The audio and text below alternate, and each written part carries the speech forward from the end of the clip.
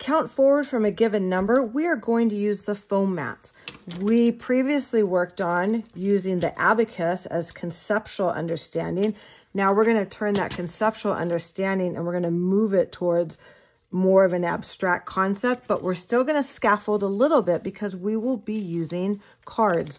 So I'm going to turn over a card. Students are able to see the quantity of 4 by touching them if they need to. Some students might need that. Some students might not. You might have students that need to do, say, 1, 2, 3, 4, 5, 6, 7. And if that's where they're at, that's where they're at. We are here to practice. 4.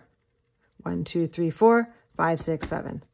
And just doing this as quick warm-ups, then it turns into students are understanding 9, 10, 11, 12.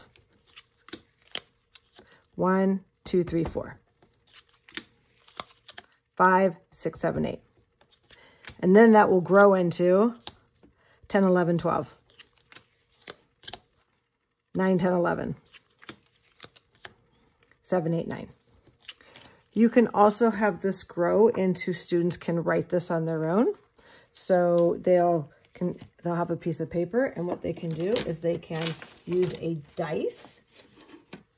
You can start with a 6-sided dice. This is where you can really differentiate in your classroom. If you give students a 6-sided dice versus a 10-sided dice versus playing cards. So you can have students write 6 and the next number 7, 8, 9. If it happens again, have them write it again. We're here to practice. 6, 7, 8, 9. Now at this age for kindergarten doing this, I may have this printed out on a piece of paper just over and over and over to give students a frame to be able to write their number they rolled and then the next numbers.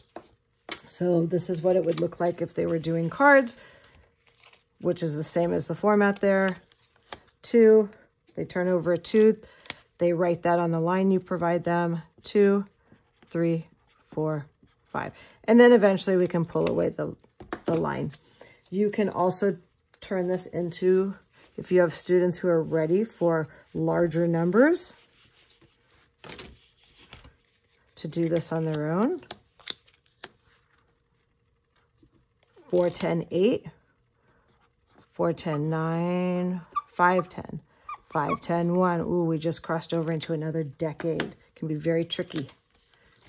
37, 38, 39, 40. So this is a great activity you can do to differentiate within the classroom.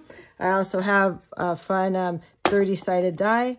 Some days, all you need to do is put this under a dot cam, roll it, and have the students say it. 10, 11, 12, 13. 1, 2, 3, 4. Or have the teacher say 7 and have the kids 8, 9, 10. Or have the students say 8, 9, 10, 11.